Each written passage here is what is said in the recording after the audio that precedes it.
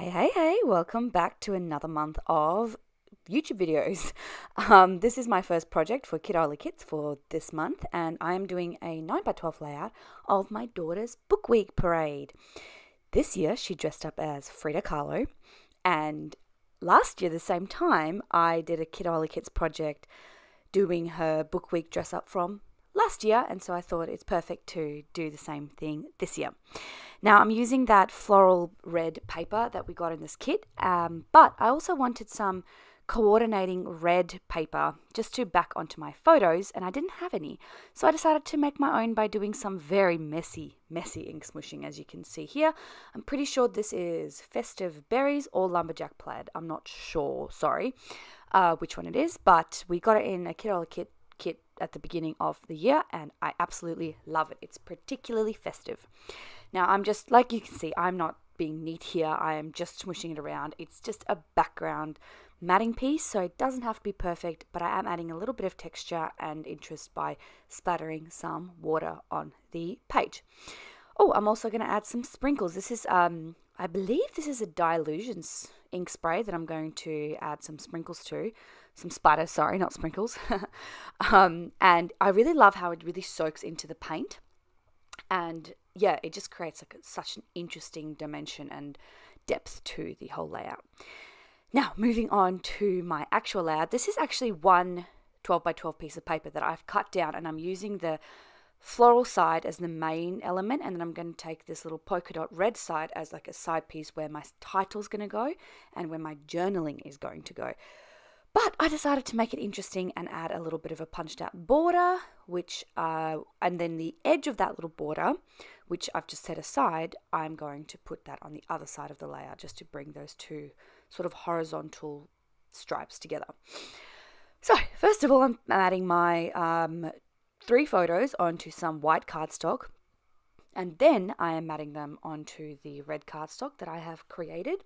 Now, I actually used this red cardstock a few times throughout this month because it coordinated very well with the red color specifically from this kit. So I was like, that's quite perfect.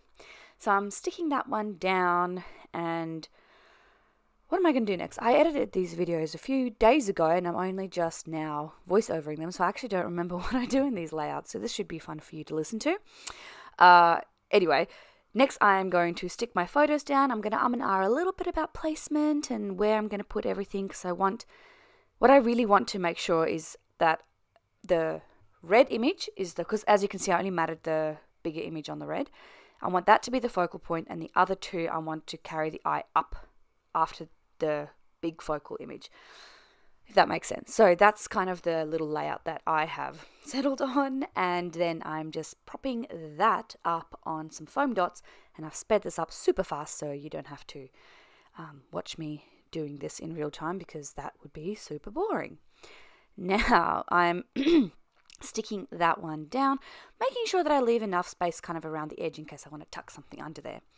Now, I printed my journaling on sticker paper, and then ironically I actually just put it on vellum because you couldn't really see it. But first of all, I'm going in with my title, which is Book Week 2023. I cut this out of my silhouette. I literally just used, I think it's American typewriter maybe, just the font that I have on my computer to type it out, and I liked that it was a typewriter font because this is Book Week and it's a story about books. So in my head, it made sense. Now I'm using, as I always do with this kind of thing, I'm using the negative of this cutout to place my letters so that they line up properly. And it's a bit tricky because, like here, you can see it's a bit fiddly, but in the end, I am glad that I did that because it lines up so well and I really don't have to think about it too much. Now, this is when I'm going to add my journaling and realize it's going to be too light if I just stick the sticker paper straight on. So first I'm sticking it on vellum, and then I'm going to stick it on the background paper, which really meant I could have just printed it on vellum in the first place, but I didn't do that, and I wasn't going to print it again, so this was my solution. I am cutting that down. What I wish I did as well is maybe stretch that vellum across the top, so it doesn't have that sort of stark cut off border, but you know, nothing I can do about that now. Like I said, I wasn't going to reprint it, and then I'm just adhering, sticking that on. securing that with my tiny attacher. I'm in a bit of a funny mood tonight, can you guys tell? So anyway, now it's the fun time to, oh, actually I'm going to, yes, that's the thing. I thought that I was sort of losing the title in that background a bit. It's much busier than I kind of thought it would be when I just looked at it, but when I had added the layout, it was clearly quite busy. So I'm outlining my little title with black, just messily. It didn't have to be too neat because you really can't see it in too much detail. And then I'm going to embellish, and I end up doing like quite minimalist embellishing here. I've got that little flag banner at the top, propping this little flower sticker, and then I'm also putting that on some of the foam dots because obviously that photo is erased down the bottom. Adding a few little tiny word phrases in coordinating colors and sentiments, and then I'm adding, I think that's like maybe is it a strawberry or something, or a flower bud. I'm not sure. I'm adding that just where my journaling ends, on that corner, just to cut off that sort of starkness of that edge, which I really don't like. I wanted to put this little camera there, but it felt too chaotic and messy. And so I had fussy cut out those cameras, and they are sadly not going to be used in this layout. But I will find a use for them at some point, I'm sure.